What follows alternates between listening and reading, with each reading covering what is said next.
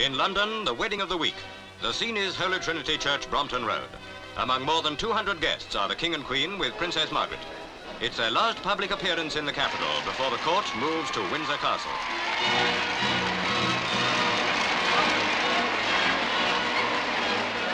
Reason for the royal attendance is that the couple are both well known to the King and Queen.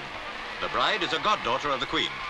She is the Honourable Mary Anna Stuart, seen arriving here, 20-year-old daughter of the late Lord and Lady Allington.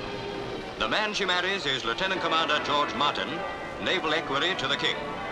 The reception is at St. James's Palace, where the King had lent the couple the staterooms. Royal dowry moves to Malta. The islanders are out in force, lining the streets of Notabile, their ancient capital, for the first public appearance of Princess Elizabeth. While Prince Philip is on duty aboard his ship, the Princess has a look around George Cross Island.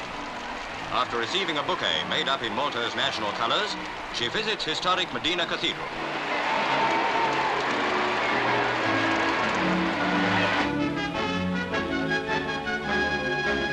Spending more than an hour in this ancient edifice, the Princess especially admires the cathedral's magnificent vestments, all of them studded with precious stones.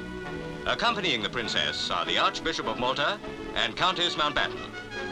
With the crowd still jamming the streets, the Princess comes out on the balcony of the Archbishop's palace and receives an ovation from the people of Notabile.